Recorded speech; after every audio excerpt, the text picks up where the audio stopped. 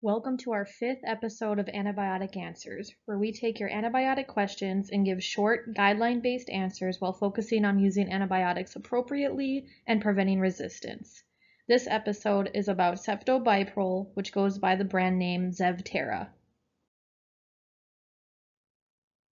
The first question is, what is Ceftobiprole and what bacteria does it cover? It's a 5th-generation cephalosporin that was approved in April 2024 in the U.S. for Staph aureus bacteremia and acute bacterial skin and skin structure infections in adults, as well as community-acquired bacterial pneumonia in adults and pediatrics. In other countries, it's generally approved for community and hospital-acquired pneumonia, but not ventilator-associated pneumonia. The table on the right shows what bacteria it covers and does not cover.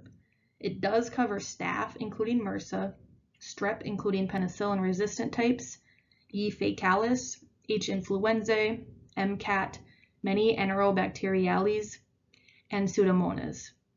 It has no or limited coverage for E. faecium, A. boehmanii, B. cepacia complex, Stenotrophomonas, Proteus, and most gram-negative anaerobes. So we don't want to use Ceftobiprole for these bacteria. The next question is, what are dosing considerations for Ceftobiprole? The typical dosing is 500 milligram IV every 8 hours over a 2-hour infusion, and it's supplied as a powder for reconstitution in a single dose vial as pictured on the right. It is primarily excreted via the kidneys, so there are dose adjustments for impaired renal function, specifically when creatinine clearance is less than 50, in patients with end-stage renal disease, or for those undergoing intermittent hemodialysis. So what is the safety profile of Ceftobiprole? The most common side effects include nausea, vomiting, diarrhea, altered taste, an infusion site, and hypersensitivity reactions. Cautions include increased mortality in ventilator-associated bacterial pneumonia, which is an unapproved use, seizures or other CNS reactions, or C. diff. It should be avoided in known hypersensitivity to Ceftobiprole or other cephalosporins. Overall, it seems to be generally well tolerated, and it also has a low potential for drug-drug interactions. For our last question, what are the key highlights for Ceftobiprole?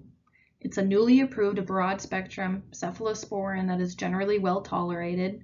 Unlike most other cephalosporins, it has activity against MRSA and Pseudomonas, which makes it a good empiric treatment option in more complicated cases of community-acquired pneumonia, for example. And finally, future research will explore new potential indications for Ceftobiprole.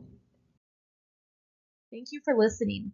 If you have a question you would like answered, please email it to emily.perry@ndsu.edu.